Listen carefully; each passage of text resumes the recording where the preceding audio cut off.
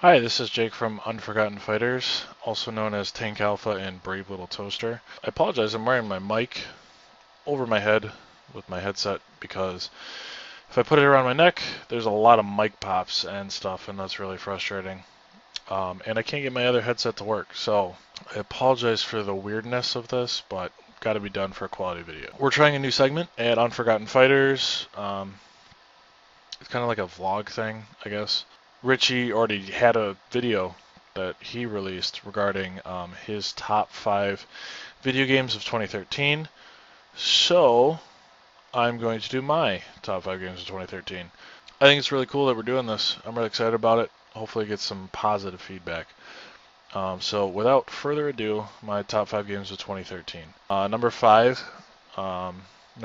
would have to be Tomb Raider. Storyline was amazing. They really did an awesome job. I remember playing Tomb Raider back when it was on PlayStation and the PlayStation 2. They really did this game a lot of justice by with the single player storyline and stuff. They really revamped it very well. They could have made it flop, but they did an awesome job. It was very fun. I had a lot of fun playing it. The weapons were pretty cool. Like there's a bow and stuff that you could use for it. It was pretty cool. It was awesome. It was a lot of fun to play. Number 4 would have to be Game Developer Tycoon. I felt like I had to include an indie game in my top 5 just for all fairness sake, but it was really fun. It's made by Green Heart Games, I believe. They created a game that was fun, simple, but still challenging. I had a lot of fun playing it. I still play it. It's a lot of fun, and it's a huge plus in my book. This is their first game ever made. In the first parts of the game, this message pops up on the screen thanking everybody who purchased the game, which is awesome. That's a really nice thing to do. They're like, hey, this is our first game. We thank you so much for purchasing our game. That's a huge plus in my book. That's a pretty sweet thing to do. Because then it lets the fans know that you appreciate them. So that's awesome. Number 3 would have to be Payday 2. If you've got 3 friends and you've got Payday 2, play it with your friends. It is so much fun. You rob banks with your friends. Like, how much cooler does that get? I remember playing Payday 1 a lot, the first one, Payday the Heist. It was fun, but it got a little repetitive at times, but we still played it a whole bunch. With the second one, they really outdid themselves. There's a lot of cool things that they added to it. You can now customize your character, masks, mods for your weapons. There's tons and tons of new heists to do, and they're releasing all kinds of DLC and stuff for it. So that's a very fun game. I recommend you pick it up, even if it's just, you and one friend, you and 2, 3. 3 friends. It's always best with 3 friends because then you can just screw around with each other. But it's pretty sweet. It's a lot of fun. It's very, very, very fun.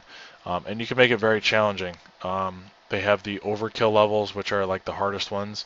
And they have like pro jobs where you have to complete it the first time or else it goes away. You don't get the money for it. So it's a lot of fun. I'm really excited to see some of the new things that they do with it because they're one thing that they promised they would do is customizable safe houses, which would be very cool to see.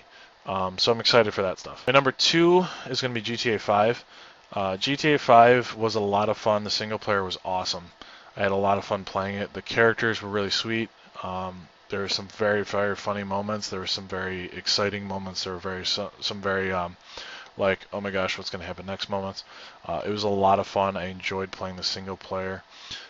One negative thing about the single player was once you complete the game, there's really not much to do. There is some stuff you can do, and if you're the achievement whore, then obviously you can get all the achievements. But there's really not much to do. There's not much after that. But GTA Online is fantastic. It is a lot of fun.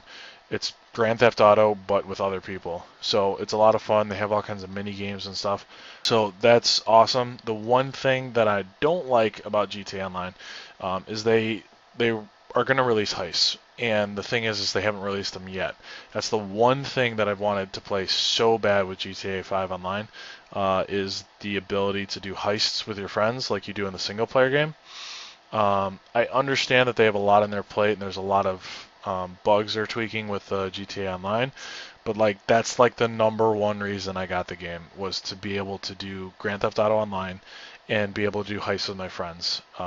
There's still tons and tons and tons and tons and tons of fun stuff to do with your friends, but it kind of got a little old after a while. So being able to do heists with your friends would just be that much cooler. I know I have a couple friends that I play with on Xbox, and playing with them would be doing heists and stuff would be hilarious. So that would be the most fun, and that's kind of why it's number 2 and not number 1. Um, don't get me wrong, amazing game, amazingly well done. Rockstar did a great job with it.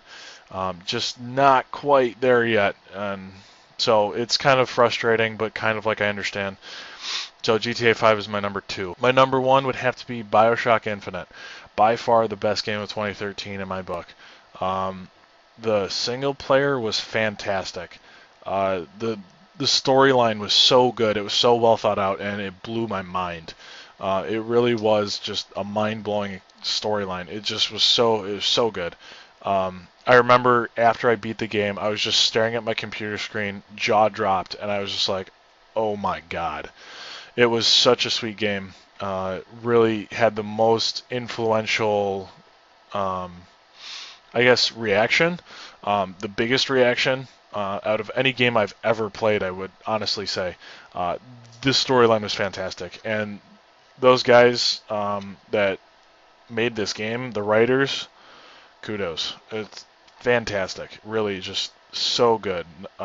So best game 2013 by far, BioShock Infinite in my book. I do have an honorable mention.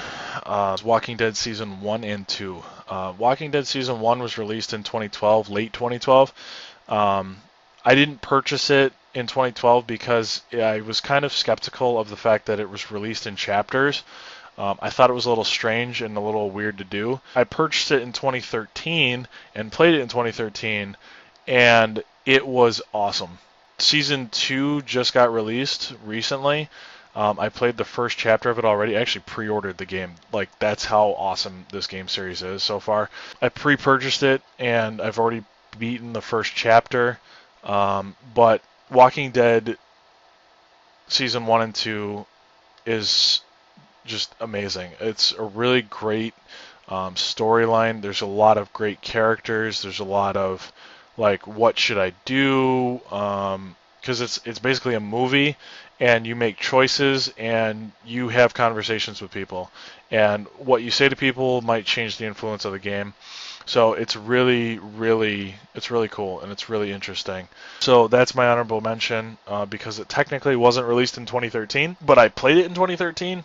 And Season 2 was released in 2013, but it's only got one chapter on it. So it's kind of like I'm jamming it all together. And because I played it in 2013, that's why it's my honorable mention for top 5 games of 2013. So just a great game, really great game. The storyline and writing for it is fantastic. Feel free to please subscribe to our channel. I know we're still starting up here. We're trying to get a more regular schedule for releasing videos. But when you guys watch our videos, that is awesome. That means a lot to us because we do put a good amount of time into recording videos and editing videos and all that stuff. So when you guys subscribe and like our videos and stuff, that really has a positive effect on us. It makes us feel good. It makes us feel really good, actually. Feel free to comment on any of these videos. Tell us what you think. Just feel like, positive feedback, constructive criticism, whatever you got, throw it at us. We're trying to learn, what you guys like. If you guys have recommendations for games you'd like to see us play, totally open to hearing those. We are college students on a little bit of a budget, so we might not be able to do like every game you throw at us, but at least to give us, some ideas of things you guys want to see. Feel free to even throw out your top 5 of 2013. I'd be interested to see it. I'm sure the other guys would. So feel free to, subscribe, like the videos, comment. It would help us out a lot. And we appreciate you guys that watch our videos. So that's it. That's the end of the video. You guys are awesome. We love you. Happy New Year.